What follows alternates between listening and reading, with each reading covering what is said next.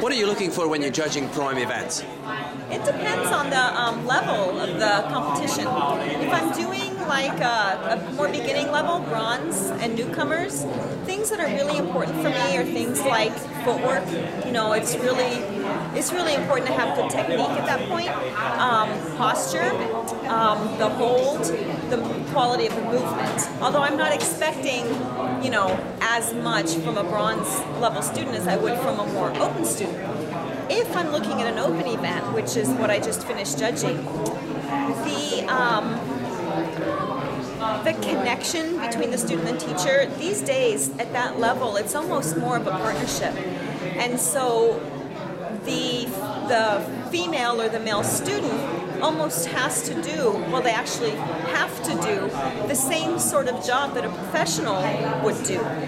So, for instance, if I'm watching a pro-am level student that's maybe the male is the teacher and the female is the student, I expect at that level for the female student to be doing her role as the female and not just being a student and depending on her teacher for everything. So it's kind of a hard question to answer because it is so much kind of dependent on the level of the competition.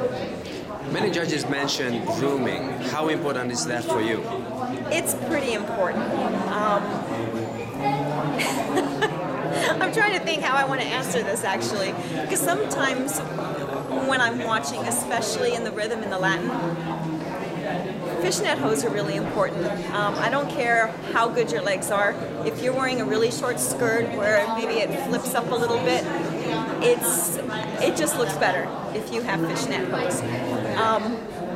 The hair done and the makeup done is important too. You know, I don't want to see people just come out like they're super casual.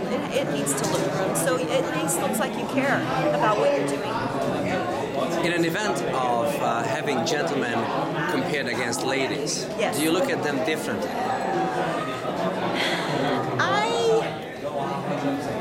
That's a really good question. I do look at them differently, but again, it depends on the level. When it's a more open event, I expect the male student to be doing the same sort of jobs that the male professional would be doing. So in terms of leading his partner and doing his part and looking that he's in control of the partnership is an important thing for me on an open level. In a closed level, I'm looking for pretty much the same kind of things that I'm looking for with the female students. I want to see good footwork, I want to see good posture, a comfortable hold. Actually, that's actually something that is important to me too that I'd forgotten about, is that it has to look comfortable for me. If I'm watching it, sometimes if I can't decide between two people, I'll look at the student and kind of think, well, who would I rather dance with? You know, who looks more comfortable for me to actually be in a hold with? Thank you very much. You're welcome.